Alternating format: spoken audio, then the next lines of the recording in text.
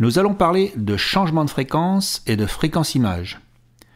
C'est un sujet qu'on voit habituellement en fin d'apprentissage.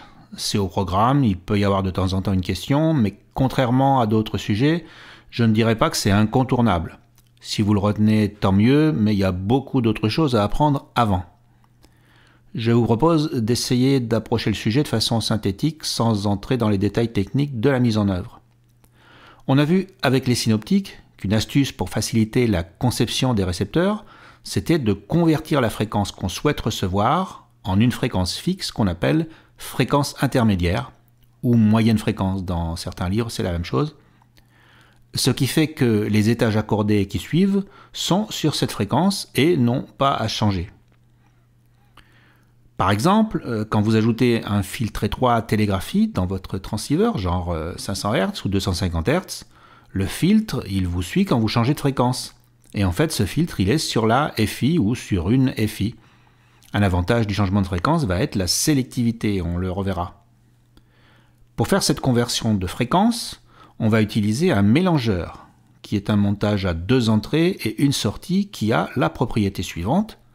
Si sur la première entrée, on applique un signal de fréquence F1 et sur la deuxième entrée, on applique un signal de fréquence F2, on va trouver à la sortie, entre autres, des signaux dont la fréquence est la somme et la différence, soit F1 plus F2 et F1 moins F2, ou F2 moins F1, donc la plus grande moins la plus petite. En aparté, si vous vous demandez par quelle magie ça se produit, l'apparition des sommes et des différences de fréquences, je vais juste vous donner un indice qui est mathématique. À savoir que le circuit électronique du mélangeur, en fait, il multiplie les signaux. Un mélangeur, c'est un multiplicateur de tension. Et si vous multipliez 2 signaux sinusoïdaux de fréquences différentes, les maths, les lois de la trigonométrie, nous disent des choses comme ceci. En fait, un produit, c'est équivalent à la somme de 2 signaux dont la fréquence est pour l'un la somme et l'autre la différence. J'en dis pas plus, je vous laisse explorer ça si vous voulez. Donc, comment on va s'en servir en pratique pour faire notre changement de fréquence? D'un côté, on va appliquer la fréquence à recevoir, on va l'appeler la fréquence HF. De l'autre côté, on va appliquer la fréquence d'un oscillateur variable, ce qui fait qu'en sortie, on va pouvoir récupérer la somme et la différence. On va mettre un filtre pour ne recevoir que l'une des deux. Une chose importante, c'est que si la fréquence d'entrée HF est modulée, alors la fréquence de sortie, elle l'est aussi. On a une transposition de fréquence sans altération du contenu qu'on pourra donc ensuite démoduler. Regardons un cas concret. Mon filtre et amplificateur FI est sur 455 kHz. Je veux écouter 855 kHz. Là, je suis en onde moyenne, en Espagne par exemple. Il va falloir mélanger ce 855 kHz avec un autre signal de façon à ce que ou bien leur somme ou bien leur différence, ça fasse 455. La somme, c'est pas possible. 800 plus quelque chose, ça peut pas faire 400. Mais avec la différence, on a 2 possibilités. X moins 855 égale 455 ou 855 moins X égale 455. On voit qu'on a 1310 moins 855, ça fait 555. Et 855 moins 400, ça fait 455. Dans le premier cas, l'oscillateur local est supérieur à la fréquence à recevoir. Dans le second cas, l'oscillateur local a une fréquence inférieure à la fréquence à recevoir. On va dire qu'on est en supradyne quand la fréquence de l'oscillateur local est supérieure à la fréquence à recevoir.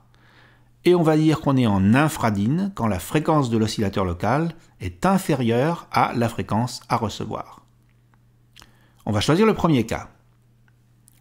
Ça veut dire que si à l'entrée, c'est-à-dire venant de notre antenne, plus ou moins bien filtrée, on a un ensemble d'émissions dont le 855 kHz, celui-ci sera converti en 455 kHz et amplifié par les circuits FI. Je vais donc recevoir cette émission.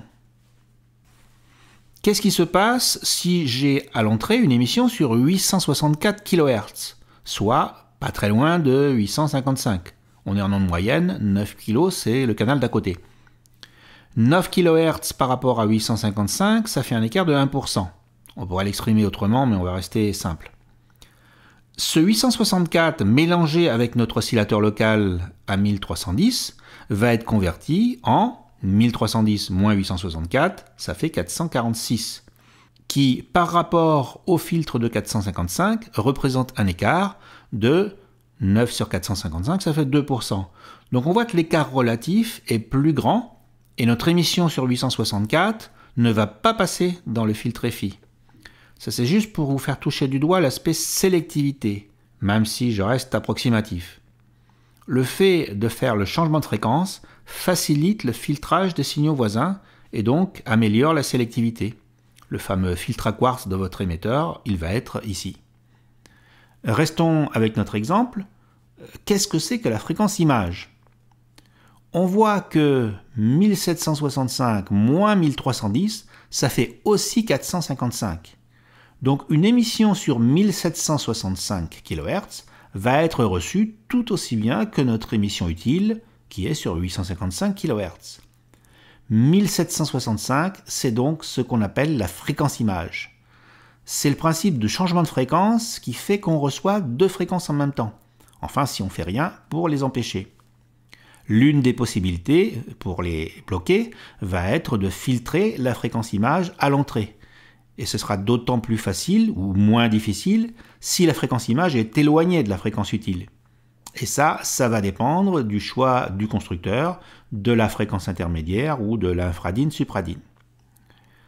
Si on dessine nos fréquences comme ça, vous allez commencer à deviner pourquoi on appelle ça fréquence image. Elle est symétrique dans ce cas-là par rapport à l'oscillateur local. Un autre exemple, je fixe ma fréquence intermédiaire à 10 MHz définitivement. C'est souvent d'ailleurs comme ça que ça se passe parce que le filtre EFI va être celui du commerce, le filtre à quartz ou les transfos accordés ou autres. Donc il y a des normes de fréquence. Je veux recevoir une émission sur 14 MHz. Je vais régler mon oscillateur local en tournant le bouton sur le poste de façon à ce que la combinaison entre 14 MHz et mon oscillateur, ça fasse 10. Si vous regardez bien, il y a deux possibilités. Je peux régler mon oscillateur sur 4 MHz, et 14 moins 4, ça fait 10, je reçois mon émission. Mais je peux aussi régler mon oscillateur sur 24 MHz, car 24 moins 14, ça fait aussi 10. On voit, comme tout à l'heure, qu'il y a deux possibilités, ce qu'on va appeler infradyne ou supradyne. Quand je dis je peux régler mon oscillateur sur 4 ou 24, en fait, c'est le constructeur, le concepteur du récepteur, qui va choisir la gamme de fréquences de l'oscillateur. Et lui, il va choisir l'une ou l'autre, mais pas les deux. Si je reprends l'exemple, à l'entrée, j'ai mon signal à recevoir sur 14 MHz. Ma fréquence intermédiaire est de 10 MHz. C'est celle que je vais recevoir donc à la sortie de mon filtre EFI. Je règle mon oscillateur local sur 24 MHz. Magique, 24 moins 14, ça fait 10. Le mélangeur a créé un signal à 10 MHz qu'on récupère à la sortie du filtre et qu'on pourra démoduler pour obtenir l'information. Je suis en train d'écouter le 14 MHz. Si vous regardez le schéma, vous voyez que si par hasard à l'entrée on a une émission sur 34 MHz, le mélangeur va la combiner avec les 24 MHz de mon oscillateur. 34 moins 24, ça fait 10.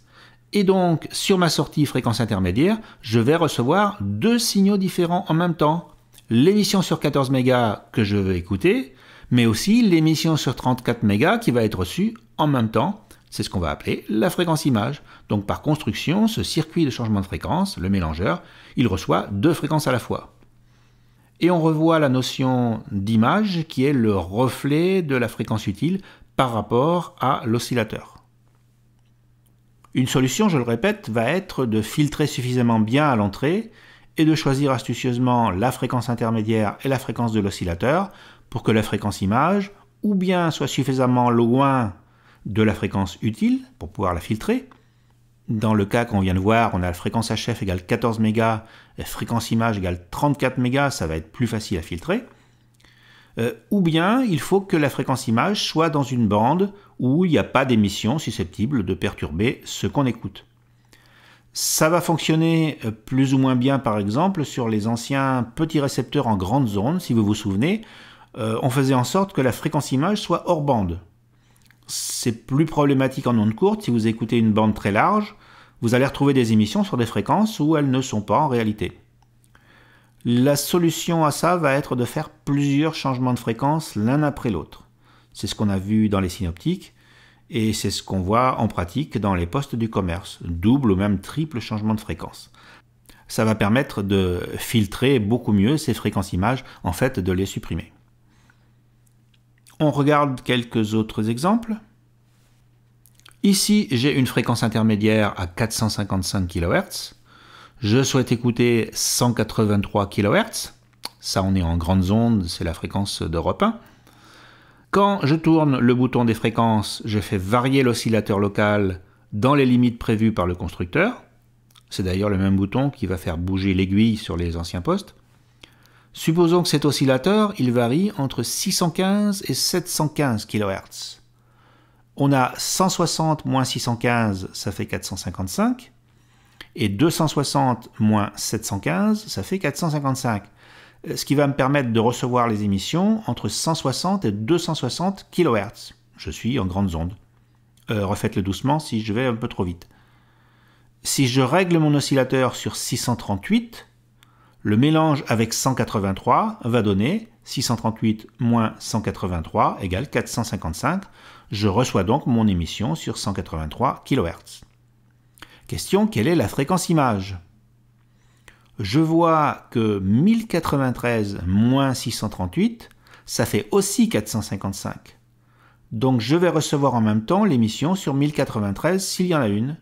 La fréquence image, c'est 1093. Au passage, j'ai toujours choisi le montage supradyne. En infradyne, ce serait légèrement différent, vous pourrez essayer. C'est pour ça que je préfère insister sur le principe plutôt que sur des formules. Après, vous retiendrez ce que vous voudrez. Un dernier exemple. Je veux recevoir entre 88 et 108 MHz. Ça vous rappelle quelque chose peut-être? La fréquence intermédiaire est de 10,7 MHz. Mon oscillateur local va être réglé pour varier de 98,7 à 118,7. On est en supradyne. Pourquoi? Si on regarde les deux limites, pour 88, on a 98,7 moins 88, ça fait 10,7. Et pour 108, on a 118,7 moins 108, ça fait 10,7. Et je vois que la fréquence image, elle va être entre 109,4 et 129,4. Ceci parce que 109,4 moins 98,7, ça fait 10,7. Donc 109,4, c'est la fréquence image de 88 mégas. Et 129,4 moins 118,7, ça fait aussi 10,7. Donc 129,4, c'est la fréquence image de 108.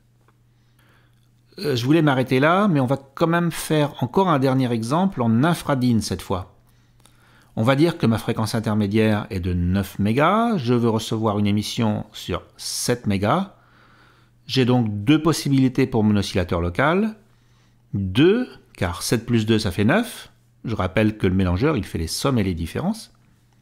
Et aussi 16, car 16 moins 7, ça fait aussi 9. Je vais choisir cette fois mon oscillateur à 2 MHz. 2 MHz, c'est inférieur à 7, la fréquence à recevoir, donc je suis en infradyne. Je redessine mon récepteur, mon mélangeur, et maintenant, je cherche la fréquence image qui, combinée avec 2, mon oscillateur, va aussi faire 9. Cette fréquence image, ça va être 11, car 11 moins 2, ça fait 9. Et là, mon petit schéma, il est plus tout à fait pareil que tout à l'heure. Vous essaierez de comparer. Tout à l'heure, on était symétrique par rapport à l'oscillateur. Donc, la formule va dépendre des valeurs numériques relatives. Je pense que le plus simple, c'est de toujours faire le petit schéma, comme on l'a fait ici depuis le début, pour retrouver la réponse suivant les données que vous avez. La question classique va être de retrouver la fréquence image dans une situation qu'on vous donne. Vous avez aussi des questions qualitatives sur les avantages ou inconvénients du super hétérodyne. Il faudra être prudent avec ces questions qui peuvent être parfois délicates, mais pensez à la sélectivité et au fait que toute la chaîne de réception travaille sur une fréquence fixe.